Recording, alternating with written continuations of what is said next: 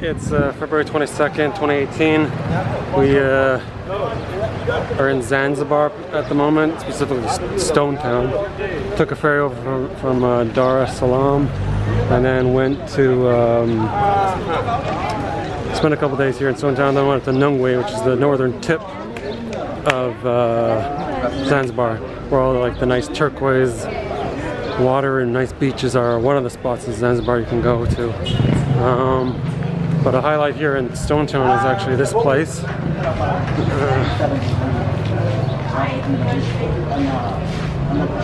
And that's Mercury House. That's where Freddie Mercury was born, the lead singer of Queen. So I've been listening to a lot more Queen as of late. I do like Queen. It's a good group, or was a good group.